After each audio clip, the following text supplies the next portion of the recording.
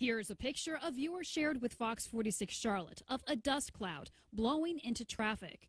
The Morrisville woman says she took it during the afternoon rush hour on Monday.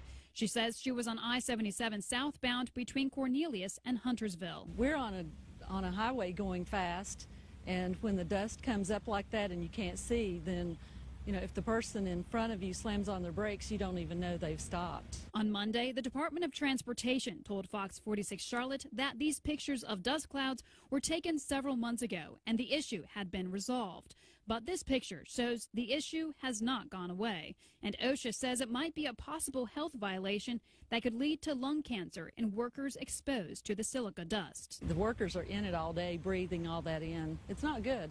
Not for anybody. When we brought this to the NCDOT's attention. It's good to know, and I appreciate you bringing that to our attention, and I will pass that along to our resident engineer and staff and make sure that we address that again and reiterate to the contractor that has to be taken care of.